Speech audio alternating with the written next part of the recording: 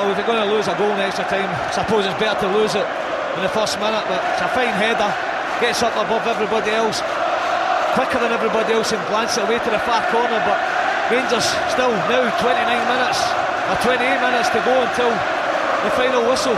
They pull it back.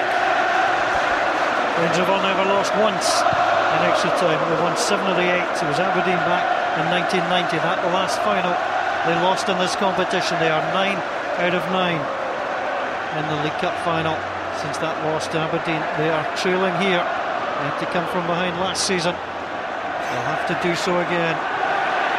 Forward it goes, Broadfoot strolling. McDonald trying to get through. McDonald, is he away?